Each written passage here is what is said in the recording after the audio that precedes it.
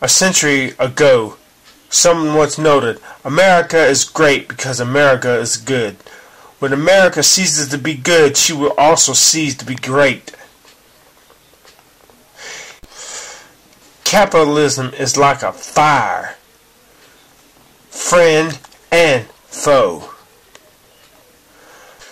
In a government with men and women equally free to pursue their dreams, capitalism, coupled with compassion and love, not just for your fellow American, but for your fellow human being, is like a fire that warms a homeless man on a deathly cold winter's night. Capitalism, when coupled with compassion, is like a fire that cooks the food that provides hot meals for the hungry. Conversely, however, when capitalism is built solely upon the selfish nature of human beings, this type of capitalism is like a fire that burns the family alive inside their dream home.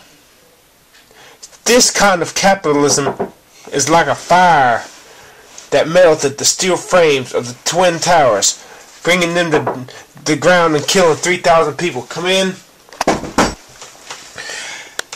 This type of capitalism is the socialist's dream.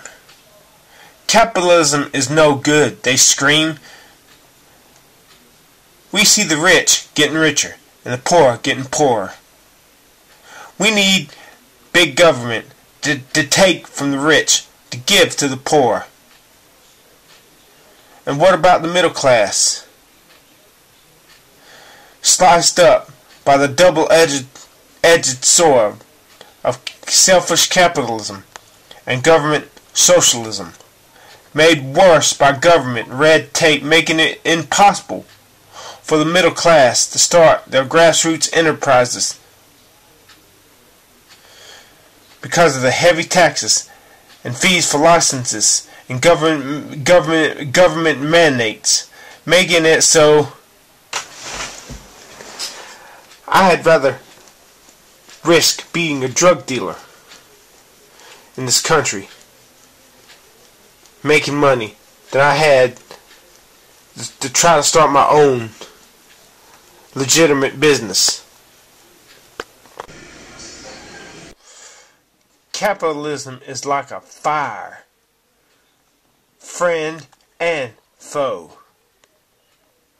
Spit with Uzi.